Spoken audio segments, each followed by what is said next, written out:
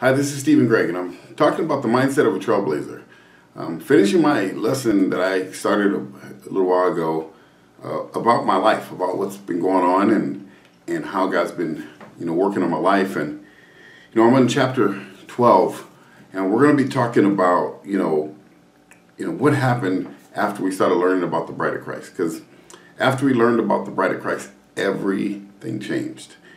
So after we now started studying this message and learning about how the bride works and how the Sabbath worked and everything, it was interesting because we started studying the Bible and God sat us on the couch in our house every single day for about 3 years. So literally we were in my house looking at scriptures, looking at videos online, looking at different people that God has been inspiring, different parts of the scriptures. And it was really challenging because we were learning how to discern between biblical fact and all the man's opinion or their opinion that they put in the middle of it, or the people that we were watching on videos. Sometimes they would have a lot of good biblical principles, but then they'd add their own opinion and ideas in the middle of it.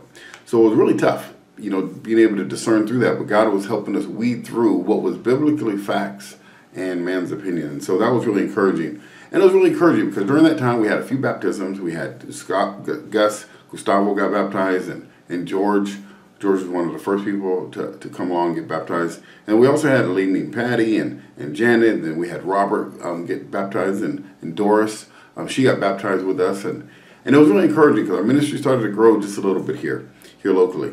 And it was interesting. It was really cool because we were just teaching them what we were learning. We didn't know everything at that time, of course, but we would teach what we knew, and God would bless it because they saw it. And we would.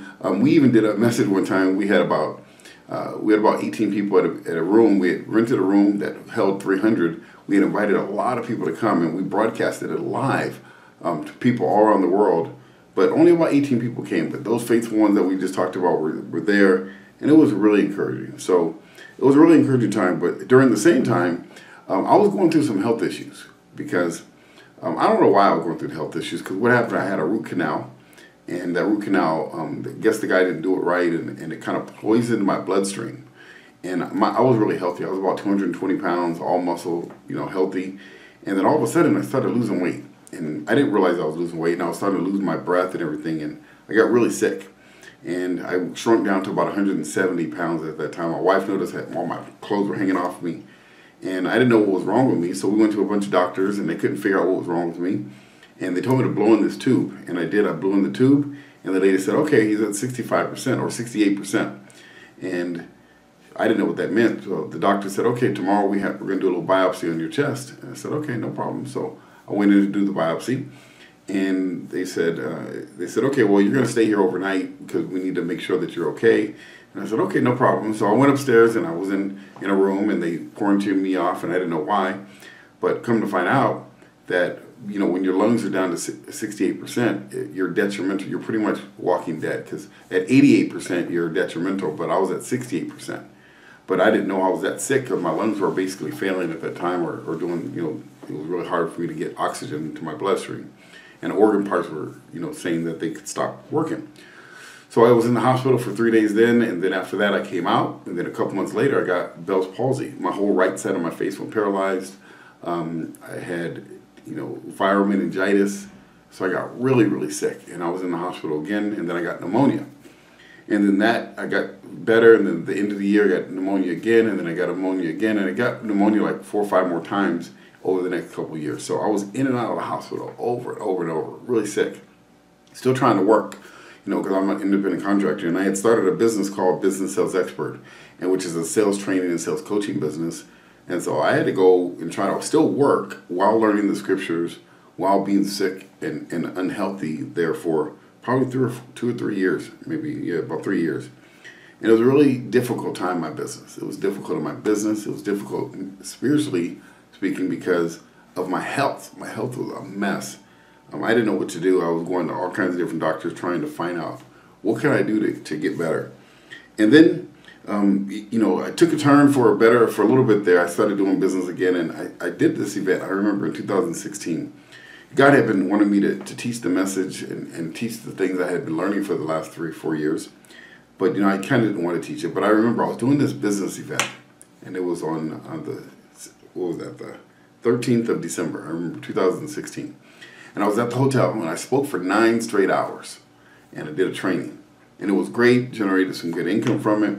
But then 2 days later, I started getting the flu-like symptoms. And I was like, man, I'm getting sick. And my wife said, you need to go to the hospital. So I did. I went to the hospital.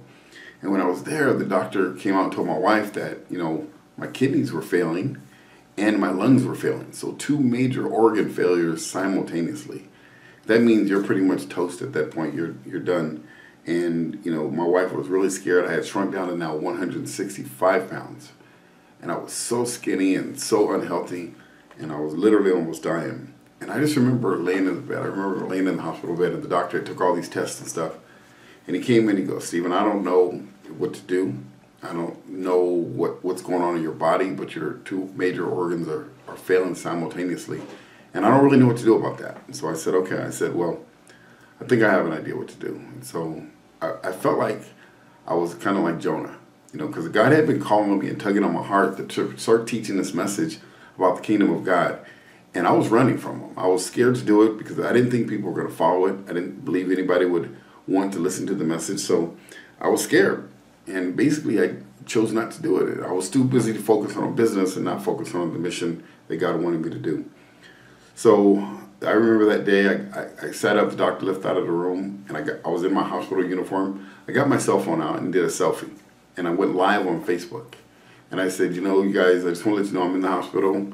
And my doctor told me I have 2 major organ failures that's happening. But I believe that the reason why this is happening because I feel like I'm in the belly of the fish, like Jonah was. And because I've been running from God. And I need to start teaching this message of the kingdom of God to the people that need to hear it. And I promise you, God, right now on camera that I will do this message. I will teach this message to whoever wants to listen. And I won't be afraid anymore. I'm not going to run from you anymore. I'm going to do whatever you tell me to do. That's what I'm going to do from this point on. And I finished doing my Facebook Live message and I turned it off. And I went to sleep. And the next morning, the doctor wheeled me in to take some more x-rays and more tests and everything to find out what was going on. And then I came back to the room and I was in there. And then lunchtime came and the doctor came in and said, you know, I just want to let you know that I don't know what's going on inside your body. But what I do want to say is that your lungs have repaired themselves and your kidneys are pretty much back to normal, so you're going to be able to leave tomorrow. And I said, thanks, Doc, I appreciate that. And I knew exactly what happened. I knew God had went inside and does what he does, and he healed me. And I was so grateful because I knew what he was doing. I knew he was calling me to do something I was afraid to do and teach this message because it was so different and so abnormal to teach people about the Sabbath the way I was doing. And I didn't think anybody wanted to follow, but I was so grateful that God spared me, spared my life, and gave me another opportunity. And I promised him from that day on I would teach this message to whoever was willing to listen. And I did, and I came out and I started teaching the message of the kingdom of God, and I started teaching it to people. And from that day on, I've been teaching the Sabbath day based on God's calendar. And I've been teaching the message of the kingdom of God to hundreds upon hundreds of pastors.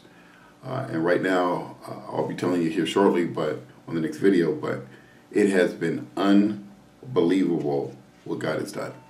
I mean, God has taken this message around the world like nothing I could have ever imagined. And at the time when I came out of that hospital, I just wanted to be able to survive. I just wanted to be able to live for my kids and see my kids get older. And that was in 2016. And from that point on, nothing short of amazing from that point on. We saw so many blessings from the day I made that decision.